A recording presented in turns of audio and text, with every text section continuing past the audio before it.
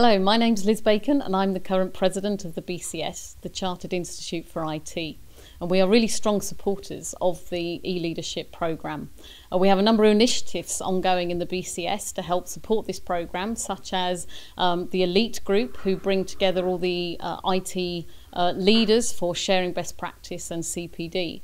We also have a whole host of educational programs that help develop people from their skills in IT from the junior level all the way through to chartered IT professional through to the next generation of e-leaders.